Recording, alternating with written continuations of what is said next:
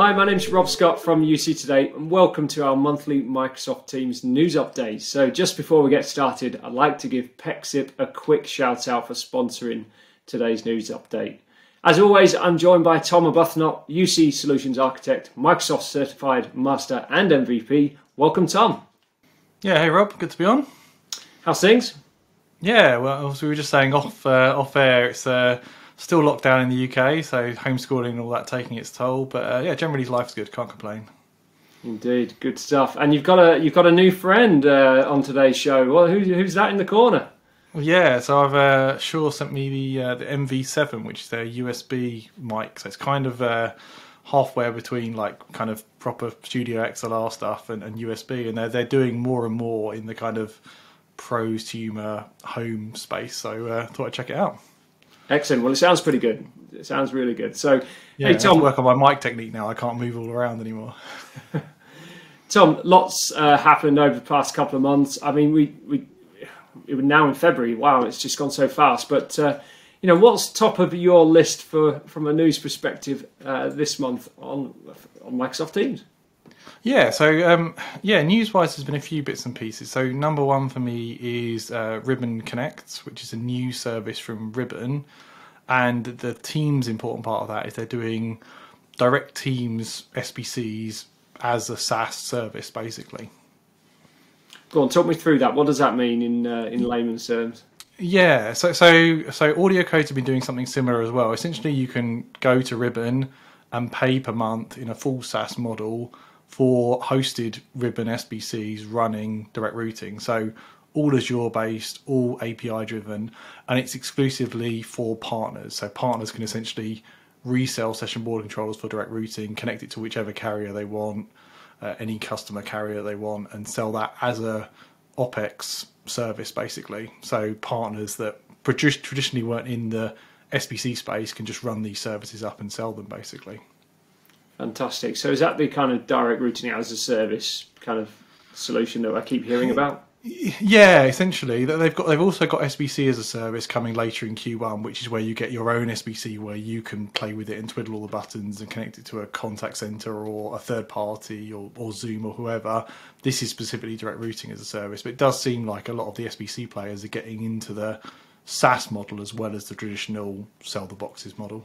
Yeah, indeed. Just seems so many options, to choose from, which is good.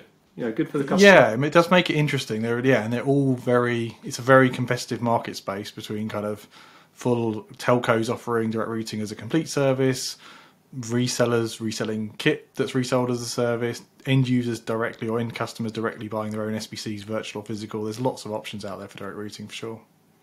Great stuff. So moving on, number two, we said we'd talk about kit. Tell us more. Yeah, there's a few bits of kit happening that are quite interesting. There's a lot of kit news at the moment, but I've picked three things out that I think are interesting. So, number one, the Logitech Rally Bar. So that's their new entrance into the kind of meeting room bar space that seems to be really popular at the moment. That looks like quite nice kit, and it's interesting to see them, continuing to really push different models and different options in that space. They've got quite a few options now. Dare I say it, Tom? They are raising the bar.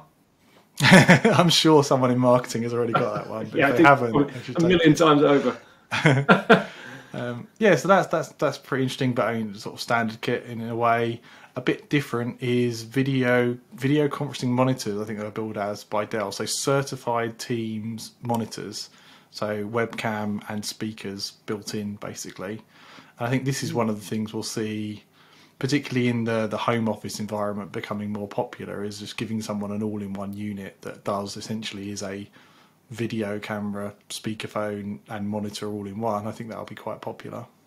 Yeah, I mean, it almost feels like this should have been done years ago, right? It's got to be weird, isn't it? Straightforward yeah, definitely. You've got laptops that can do that and have done it for years. I mean, the cameras have never been great in laptops, but it does seem obvious that you could add a decent webcam into a monitor. And what I'd love to see is someone place monitors. I don't know if you've seen, but some of the phone designs are coming out now where they place the camera behind the screen. Maybe we'll get to the point where we genuinely have eye-to-eye contact. If we can put the camera behind the screen, that would be really amazing. That would be nice, and as long as they put really good quality cameras in the monitors, it'll be good, because you always kind of feel like the laptop cameras are sometimes a little bit substandard versus they definitely are. They do scrimp on them. So the laptop cameras are not as good as external webcams, and external webcams are not as good as kind of the optics you get in proper cameras or in phones even. It's just about hitting price points. But yeah, I think that hopefully the market will prove there is money in. I mean, the Brio Logitech webcam has been hugely popular, and that's not a cheap webcam. So hopefully people will see that people are willing to pay for quality, particularly when the home office becomes more full-time. Suddenly investing in kit makes more sense than maybe once a week I can get by. If it's your full-time place, then spending money on kit starts to make sense, I think. Yeah, absolutely. I like it. One to watch, definitely. What's next? Last bit of kit news. AudioCodes and Yealink both have IP phone sidecars coming out. So it's just another one of those gaps where you think that's quite old school, but clearly enough people still want it that it warrants developing them. So Teams phones that will have sidecars with all your traditional line keys and quick dials and things. God, is that what a sidecar is? What I'd kind of describe as your kind of, your BLF, your busy lamp field, or yes, yeah, exactly, yeah. So yeah, the busy lamp field in maybe that would be the Cisco way of a box that you slot on the side of the phone with a bunch more busy lamps and line keys, essentially. Yeah, God, I feel old calling it that. yeah. I like sidecar. It's a little bit trendier, definitely. Yeah, it's definitely a niche requirement, but evidently, I mean, these vendors won't build them, and Microsoft won't invest the cycles unless there's customer demand. So there's evidently people that still want that functionality, where they've maybe just got a hard phone and nothing else. Okay, so what's next on your list?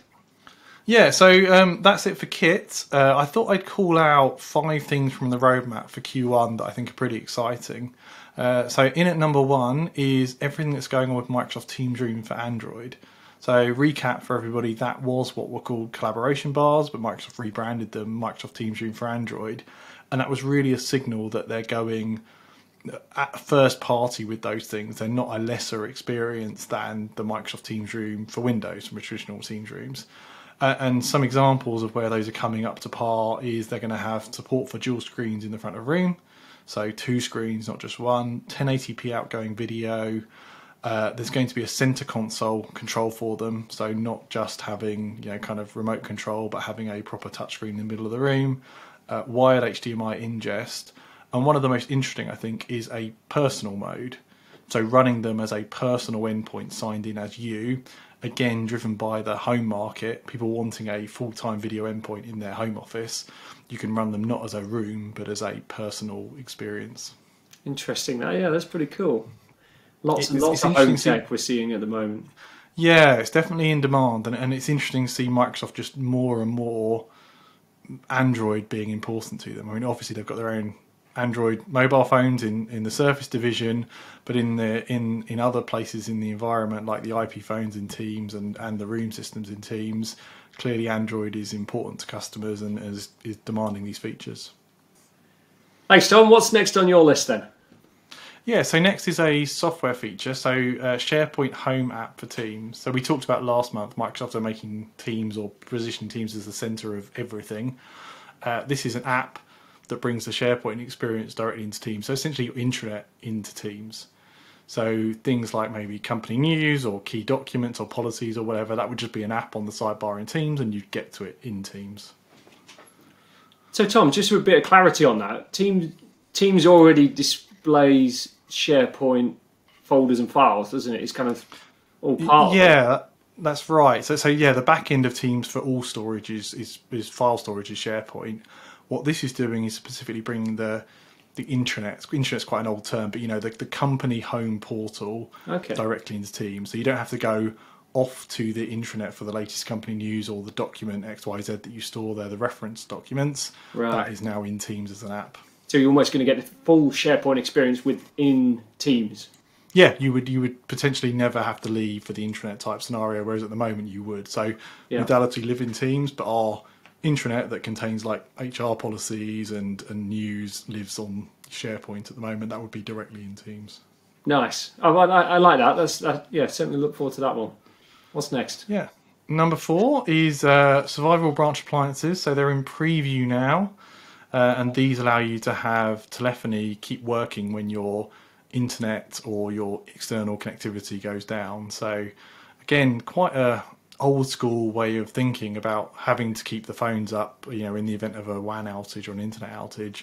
But again, there's enough customer demand for that scenario.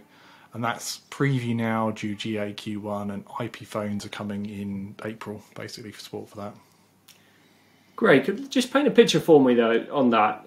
Does that mean, is this software that you would install on, a computer, that you would plug some ISDN lines in the back, or some SIP trunks, but then if the internet goes down, your SIP trunks aren't going to work? How's it all kind of...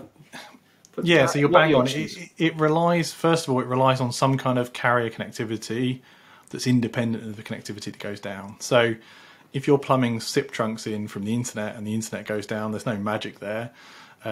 Although you do see some SBC vendors now have 4G, 5G in their devices. So potentially you could carry on voice. It uses very little bandwidth. So if you've got decent 4G, you could consider that for connectivity resilience. But these are generally physical devices that will have either old school ISDN or SIP on a dedicated circuit plugged into them. So lots of our customers, for example, don't have SIP on their general internet. They might have private circuits to their SIP provider. So their internet or WAN could go down and their telephony could stay up. But it is a more high-end requirement where, for example, you need to hit X9s of telephony for security reasons, and it has to be higher than just relying on the general WAN or general internet. And the SBA could be virtualized, but it just has to have a separate internet connection for that tool to work. Yeah. AudioCodes are doing a completely virtual version. I think the others are physical with software on essentially kind of a PC card in an SBC. Very good. Yeah, good option. And what's last on your list? Yeah, last one, number 5 for me. Not a huge feature in the grand scheme of things, but for me, a real game changer. It's the ability to create a Microsoft task from any message in Teams. So right click on the message, or essentially hit the 3 dots on the message and do create task.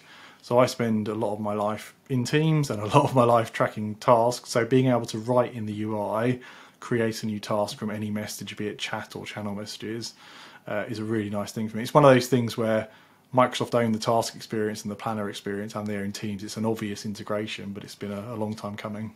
Yeah, that's cool, because we use Planner as well quite a lot. And so, just so I'm clear on that, that's to create a task in Planner. It's not going to put anything on your to-do list or anything like that. It is a Planner feature. So I think it's going for Planner or personal to do, like Microsoft To Do, depending on the use case. Oh, that's pretty cool. I like that too. That's certainly one to look forward to. Fantastic, Tom. So lots happening. We also did recently our Microsoft Teams 2021 predictions. So if you are looking for more, kind of interesting things coming up in the Microsoft Teams world, these aren't guaranteed, but that we did a video. We'll put a link in the description because it was superb. We got 12 people involved, Tom, wasn't it? Yeah, we got really good responses actually from those, and lots of debate on Twitter about which one was the best prediction and what we agreed with and disagreed with. So yeah, that's worth watching back for sure, because it's still super relevant. Yeah, I'd like to see which ones come true ultimately. So finally, we said we'd plug a couple of events coming up. So Tom, the first one that is hosted by UC today is UC Summit 2021. Yeah. So that's I think both events we're plugging this month are your events, aren't they? I've already had a little bit of a look around the site as well. It looks good.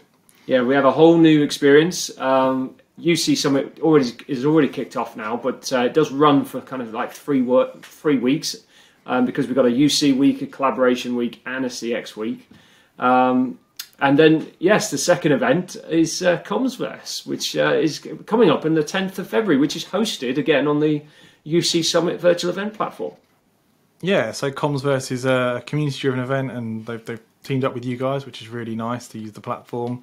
And it's taking a very kind of real-world, honest approach to the realities of kind of the new normal cliche, but all that kind of experience conversation. So it's not pure techie. It's about customer success. It's about real-world projects, and it's all speakers that are in this space, and I think really know their stuff. You know, I'm pleased to know a lot of the speakers, and I definitely back a lot of their sessions as being really valuable. Yeah, absolutely. You're all walking the walk, and certainly it's one to register for. It is free to enter and free to access, but it's not going to be made hugely available after the event. So it is next week. Do jump on, register for the event.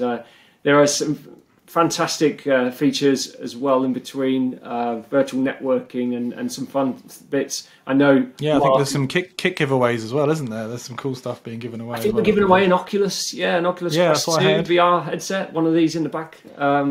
Plus, Mark's got an extra special surprise, so look out for that as well. But you're going to have to turn up to find out what that is, but you're not going to be disappointed. So it's definitely worth carving out a little bit of time in your calendar.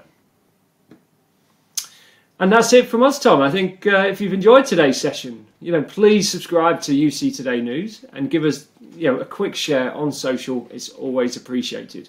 And if you're a Microsoft Teams fan and you want to be part of the conversation, you can connect with Tom or myself on LinkedIn and Twitter. Our social links are in the description. I'm Rob Scott from UC Today, and this is Tom Arbuthnot. We'll be back again next month. Thanks for watching.